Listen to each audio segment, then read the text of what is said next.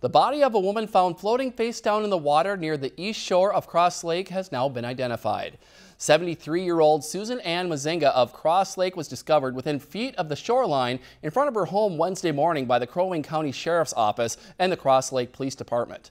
Investigators from the Sheriff's Office processed the scene and found that no foul play is suspected at this time. Mazinga lived alone at the home and the event had gone unwitnessed. Mazinga's body was transported to the Ramsey County Medical Examiner's Office for an autopsy. The death is being considered a freshwater drowning. The Crow Wing County Sheriff's Office says that no other details are available at this time. Lakeland News is member-supported content. Please consider supporting Lakeland News today.